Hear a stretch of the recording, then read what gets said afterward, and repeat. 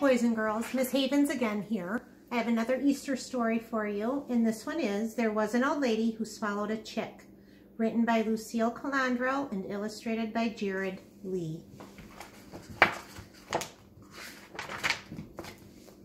There was an old lady who swallowed a chick. I don't know why she swallowed that chick, but she didn't get sick.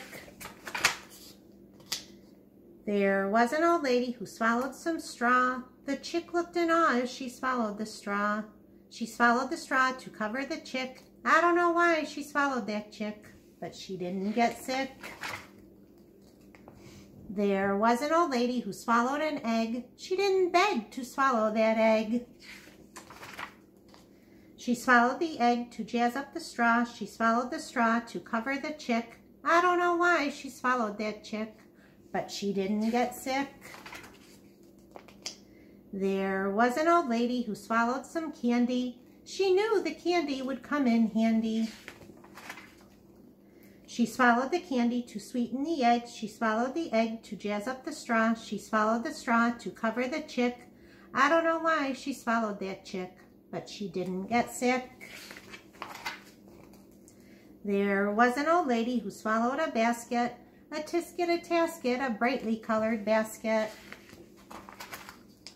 She swallowed the basket to carry the candy. She swallowed the candy to sweeten the egg. She swallowed the egg to jazz up the straw.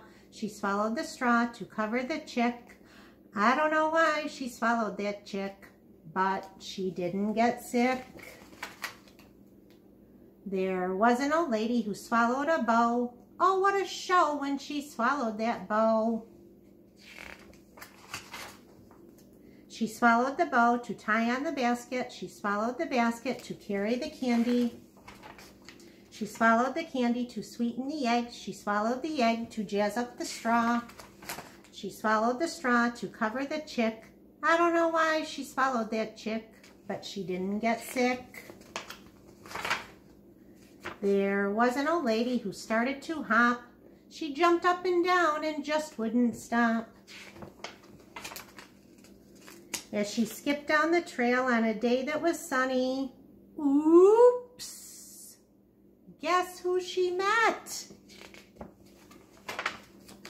The Easter Bunny.